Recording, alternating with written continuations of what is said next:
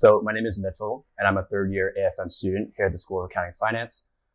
Growing up, I've always been a big proponent of trying new things. So whether it be, visiting new countries or playing new sports or just meeting new people, I always found value in extending beyond my comfort zone, and trying something I've never done before.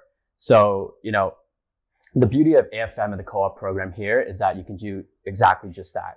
My first co-op term, I worked in accounting and public audit practice.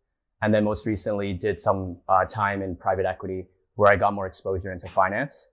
The CFA Undergraduate Scholarship Award at a high level is intended to award students with excellence in academics and extracurriculars.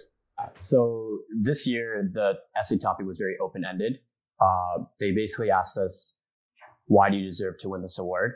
And, to be honest, it sounds very easy, but I had no idea where to even start.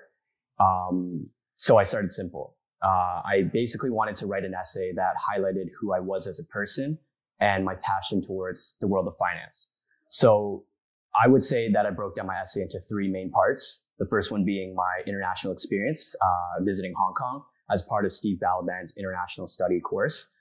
My second one would be my extracurricular involvement as co-head for the Hedge Conference, where one of our focuses this year is to improve diversity within the capital markets. And third would be my work experience as a private equity analyst at the Ontario Teachers Pension Plan. Ultimately, through all these components, I ultimately wanted to show myself as an individual, who is a future leader in the capital markets and aims to embody the values of the CFA Society. And I think the CFA panel really appreciated that.